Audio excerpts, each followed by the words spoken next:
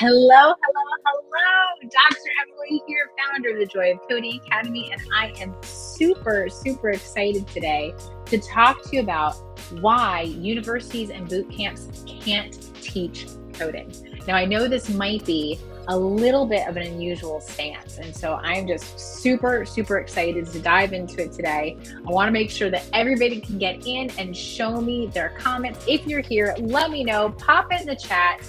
Let me see it. I can't wait to talk to you guys about this. All right. So I really want to make sure that you guys are here, that you're seeing what we're doing. Awesome sauce. Super good. So welcome. If you're here, pop your, just let me know in the chat that you're here. I'm happy to help support you and guide you in becoming a six-figure software developer in the next 6 months. And believe me when I say, I don't take that job lightly, that it really is about helping you become as successful and as quickly as possible. So I want to make sure that you guys can hear what I have to say today because it's a good one. It's a good one.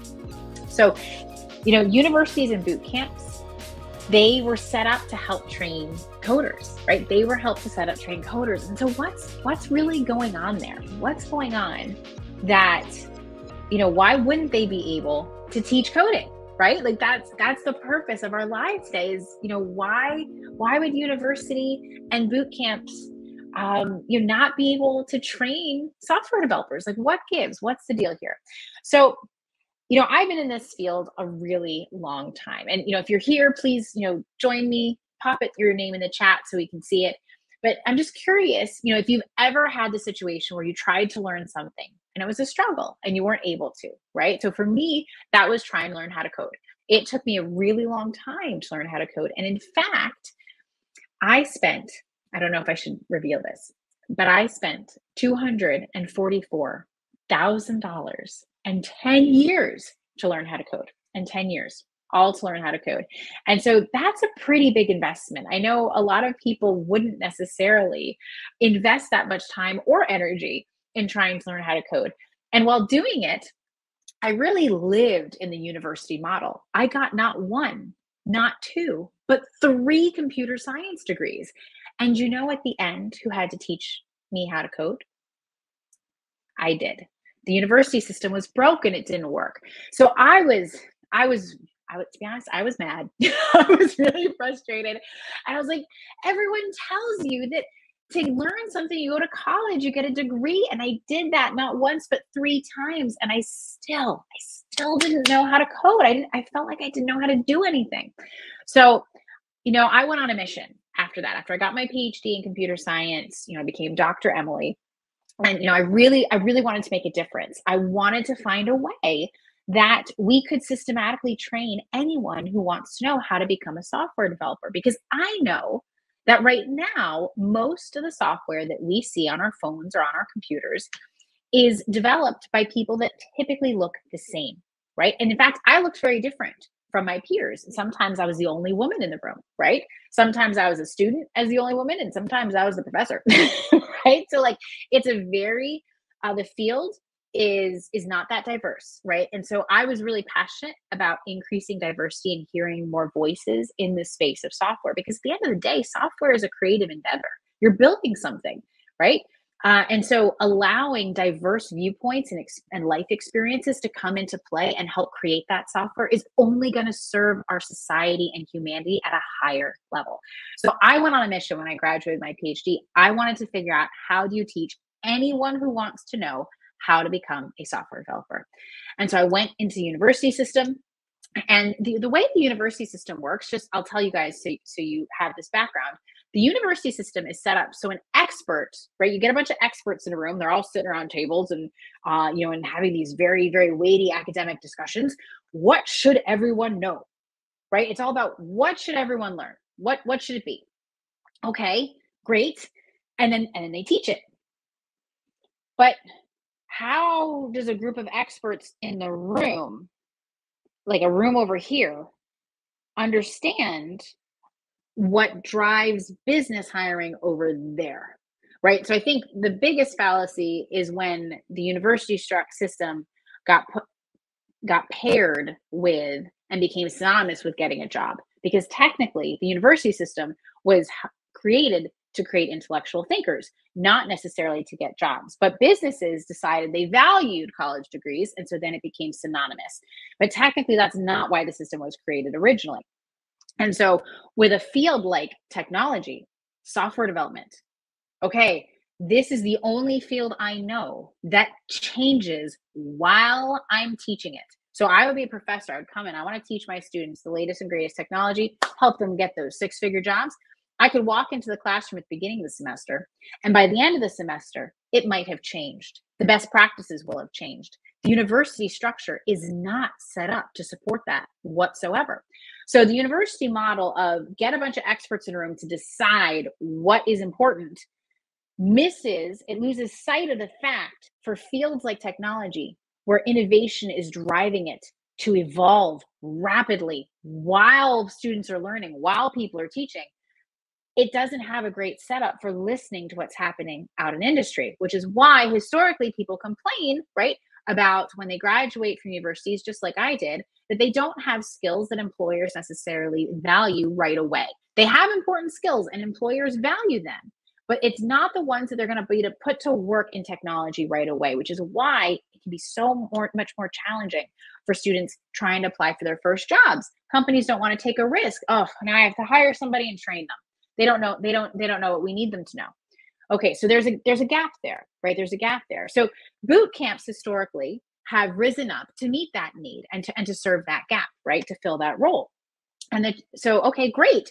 So boot camps are responding to an industry need. Like, is that not where the solution lies? The question is what are the boot camps teaching the graduates, right? So in a university setting, right, they can be the professors and the experts, we really focused on like, okay, what is it they need to learn? What is the student journey like? We've got 4 years with them. We're going to give them everything they need to be successful in life. Well, yes and no, right? With a boot camp, it's okay, what is industry looking for? Let's teach it. But what does that look like? I don't know if you guys know this, but I hear a lot of stories of students coming through boot camps because we see some of them inside the Joy of Coding Academy. Students will come through boot camps and they come to us and they're like, well, what about my second job? I hear a lot of students graduating from boot camps and not being able to keep their first job and needing a second. Wait a minute, what? Students are graduating with skills and getting a job, but then they can't keep it. Well, guess what? They didn't actually have the skills that they truly need, right? They had enough skills to get that first job, but if you're not set up for a successful 20-year career, I don't consider that done. I don't consider that graduated. Inside the Joy of Coding Academy, we are focused on helping nurture and guide each and every student to have those skills that they need for a thriving 20-year career. One job, that should be the easy thing. Of course, they should be successful at that first job and be able to keep it as long as they want. None of this getting kicked out. But with a boot camp, here's the risk, right? Boot camps typically they're not as closely monitored as university structured systems. They're also much quicker, right? So depending on how they train their learners, they also may not be successful, right? Because if I just tell you how to do everything and you are the hands, that's great. That could get you your first dev job. But that's not going to allow you to have a thriving 20-year career. You probably won't even get your next job. You probably won't even get promoted. If all you can do is be the hands, that's not enough, right? In technology, who are the people that are sought after that get all the big jobs? They can not only be the hands, but they can do the thinking too. They can do the critical analysis that's needed. They can communicate with stakeholders at many levels, right? The modern software developer and technologist actually has a whole bunch of tools in their toolbox besides just coding. They can't just be the hands. They have to be a problem solver. They have to have a little bit of architecture design. They have to be a communicator and a team player. So what I see happening, now this isn't necessarily true for all boot camps, what I see happening in the boot camp space is that they're really listening closely to industry and they're saying, okay, industry says learn JavaScript. Great, we'll teach JavaScript. But what if JavaScript is only the lower level of what needs to be taught? What if there is something more important that JavaScript supports? Like, would you just learn the alphabet one letter at a time, or is the purpose of learning the alphabet so you can actually put words together and write a novel, right? Like, what is the purpose of what you're learning? And so what I see missing out oftentimes on free online programs and many boot camps that I've interviewed students from is I find that many of these boot camps are teaching the technologies, but they're not teaching the problem solving skills. This is the most challenging piece, right? Because technology changes all the time, right? How many times have we seen technology changing? But at the end of the day, right, what are the principles that underlie that technology? That doesn't change. The principles don't change, the technologies do. So it's not about JavaScript, right? It's about writing front end web applications, for instance, right? It's about how do these components work together? It's about, breaking a problem down into those 7 basics, right? Which we talk about in this group all the time. And so it's really about learning how to solve problems, how to make decisions, right? It's the process of coding, it's the process of building a system. Yes, we also need to know some JavaScript. If your goal is to become a web or mobile developer, you will likely touch some JavaScript, some HTML and CSS, but it's not the focus, right? If you only teach that, right? It's like giving a painter a brush and teaching them mechanics of how to, paint on the canvas, but not giving them any sense of color theory, right? Like, okay, there's just gonna be splotches on the page. It's not gonna be creating a masterpiece that we're looking for. And so that's what I see sometimes happening with some of the boot camps that I've seen is that they're teaching what exactly businesses are looking for on their resumes, but it may not be it may not come with that context of how you actually use that in practice, right? How to use that to problem solve, how do you actually meet client needs, how do you create software in a live system with live users, right? Like, oh my goodness. And so this is where I think the Joy of Coding Academy comes in and where universities and boot camps fail, because what we are doing inside the Joy of Coding Academy is we are training software developers with live practical experience on a guaranteed internship. So what we're doing is we're taking the best of both worlds and marrying them together. We're listening to industry. And not only are we listening to industry, because academia can do that too. Universities can have like an industry advisory board. We're not only listening to industry, we're getting commitment by having paying clients who are looking for technological solutions. They're looking for a software team to be built. They're looking for a software project. They're looking for an IT or some other kind of DevOps or security type of infrastructure, right? They're looking for technological solutions and they're compensating us for that, right? So we're not only listening to industry, but they're voting with their dollars. Yes, we want this skill. We will pay for it, right? So now we know, okay, yes, this is an employable skill. Industry is willing to pay for it. But when we build out our trainings, we are leveraging the experience of experts, right? Expert educators. We're not just literally teaching the skills that industry is asking for, right? Like industry might ask for, okay, I want a React Native app, right? That does X, Y, and Z, right? That adds people, that allows them to log in, that adds items. Great. We're not just going to teach something like React Native, right? We're going to look at, okay, what are the underlying principles here that the students need to master so that they can not only create React Native apps, but any kind of app that might come out there, right? That any kind of app that might be out there. And so it's really about, right, looking for both of these things together, right? That you leverage the experts where the experts are good. Experts are good at helping identify foundational knowledge, how best to teach things, right? If they're an expert educator, and listening to industry for where the industry is going. Where are the jobs going? Where are they hiring? What are the lucrative spaces where industry can't find solutions? Yes, we can provide those and we can train them quickly. And so the Joy of Coding Academy model is a little bit different because instead of, experts on high saying this is what you need to know, we're listening. We're listening to industry to tell us what is worth hiring for, and then we're building the training pipeline to deliver that skill set. Because at the end of the day, technology is ever changing. So how do we create an educational system that adapts with the speed of the innovation that's happening out there right now? And so that's what we're doing inside the Joy of Coding Academy. And it's super exciting, super, super exciting. I'm so, so excited to bring this to you guys for anyone who's interested in it. So at the end of the day, right, there's always many ways to learn. There's many ways to learn. But I think one of the challenges that we face in society right now is that, people think, oh, the only solution is to go to college, but it takes 4 years and it's like tens of thousands of dollars. Or I could go to a boot camp, potentially spending, thousands of dollars to tens of thousands of dollars, depending on the boot camp. And there's still this risk of how do you get that first dev job? How do you level up? How do you deepen your skills and get to that next level, right? And so what we're trying to create is a solution to education, for technical education for the 21st century, where we're living in an environment that is evolving faster than our capacity to manage it, right? And so, how do we create a system that allows us to deliver high tech quality education and train students to get jobs in as little time as possible? And so that is what we're creating inside the Joy of Coding Academy. I'm just super excited, guys. So excited to share this with you. If you do have questions about this, or if you have, this was a position, right? This is why colleges and boot camps typically fail at teaching coding skills. And I have an answer. And I think it's because colleges are listening to the experts only, and they're only giving lip service typically to industry.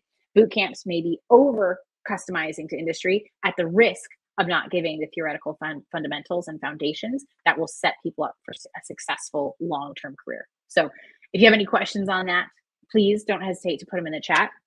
I do want to let you know, for any, I think mostly we have, we have a mix of students and non-students in this group. We have some students, listening live today that are in the Joy of Coding Academy, which I'm super thrilled about. Hey guys, how's it going? But if you do have questions, if you are thinking about this type of guaranteed internship model where you actually get to learn by doing on an actual paying client project, because I'll be honest, when I was an intern in college, I was an intern twice. I was an intern at NASA Goddard Space Flight Center when I was in college. And then in grad school, I was an intern at a small startup in Silicon Valley, literally in the shadow of Oracle. It was really cool. I drove by Oracle every day on my way to work. And the experience I had is that most interns get to have lunch with other interns, right? So typically an internship is not very hands-on, right? You get to network and meet people and kind of learn how to navigate. But oh my goodness, like it was really hard to do meaningful work in an internship. And if you think about it, just think about it for a second from the perspective of the company. Okay, I'm going to hire this person. Normally, I pay software developers 165K and up, right? Or 100K and up, right? I'm going to hire this person for the summer for like 10K. Am I going to give them anything mission critical? No. It's basically an investment to see if they're worth hiring, basically, or really low cost labor, right? And so a lot of times interns aren't given real business meaningful tasks. Not so inside of Joy of Coding Academy, because we have built out our own small software company to give students that quality education and internship experience, right? It allows us the space to build a process that can help students and guide them to becoming six-figure software developers, which is why, this isn't the same setup that you might see in a typical traditional internship program. And so it's very, very hands-on. It's very education driven and focused. And we have, pathways and pipelines to help move every student forward, which is awesome. Oh, I see a comment. Awesome, guys. So unfortunately, I can't see your names today unless you gave StreamYard permission. So FYI, but somebody's asking, are these projects that can be done along with a full-time job? That is an awesome question. I get that all the time. So there are some programs out there that require you to drop everything and only learn to code like 60 or 80 hours a week, right? That's not the Joy of Coding Academy. We have created a virtual part-time program that allows you to be effective in as little as 2 hours a day, right?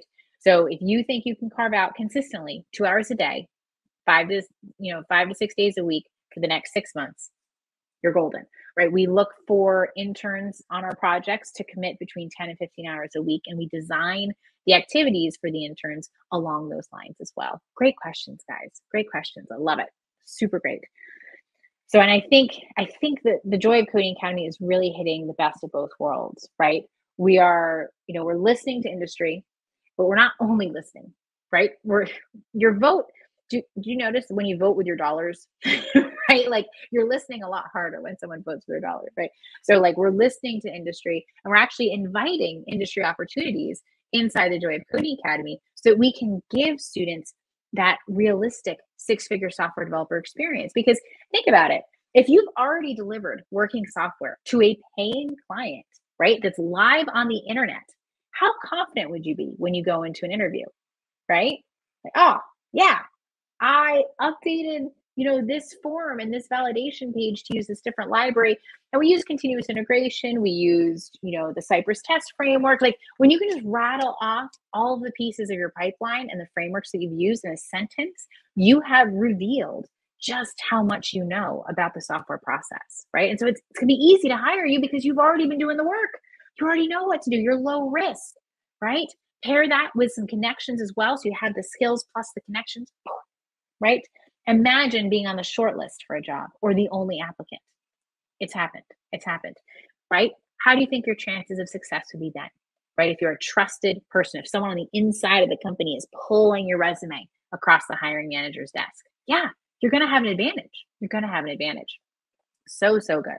So, so good, guys. I love it. Super great. Oh my goodness. Such amazing comments. Excellent. And so that's really the focus inside the Joy of Coding Academy, is getting you to the place where you are actually on the job, right? Like you are shouldering the work that a six-figure software developer shoulders. So it's the ultimate confidence boost because now you know you can do it because you've done it, right? We literally put you into that position. But the key thing is, because it's training focused, you have this huge support network at your disposal so that you can move forward faster, right? Whereas when you get into a job the first time, who do you ask? Where do you reach out for help? No, inside the Joy of Coding Academy, we have live peer mentors available 7 days a week, multiple times a day, in addition to senior software engineering mentors like myself and our other senior support staff. So there's so much support all over the place. Yeah, we give you everything you need to be successful as a six-figure software developer. So good, guys. Oh my goodness. Any other questions from you guys? I just want to make sure I'm not missing anything. These are great questions. And I did want to mention, for anyone that's thinking about it, right? If you're thinking about the Joy of Coding Academy, if you're thinking about becoming a six-figure software developer in 2024, you just want to, advance your technical skills, come visit us at the masterclass. I host it live, this Thursday. It's going to be at 9:00 Eastern. If you want reminders, just make sure that you sign up. It's sixfiguresoftwaredeveloper.com. I'm sure we can post a link there. But come live, like I'll be there live to answer your questions. And I don't really have time, right now to do it justice of what this can look like, what this pathway can look like. What do you need to focus on? What are the principles, right, that we want to follow as we learn together? What are the 7 basics, right? Or what's the role of the 7 basics in learning how to become a six-figure software developer? So this Thursday night at 9:00, I'll be going live in a masterclass where we'll talk exactly about that. And if you're interested in the 7 basics, you should have received a link to our 7 basics mini course, which is totally free. It's a 5-hour portfolio building mini course, and it will all the comments I've heard is that students will take that 5-hour mini course. The average I hear is usually about 2 hours, and they can replace years of learning, right? It just springboards them forward so much faster. Awesome. Thank you. Someone put in the chat. Thanks, guys. Love it. So thank you guys for tuning in and committing to becoming a six-figure software developer in 2024 and up-leveling your career. And if you have any other questions after this live is over, if you're watching a replay, please don't hesitate to reach out and ask your questions here. We'll definitely get back to you as soon as we can. All right, guys, have an awesome rest of your day. Happy coding. Take care.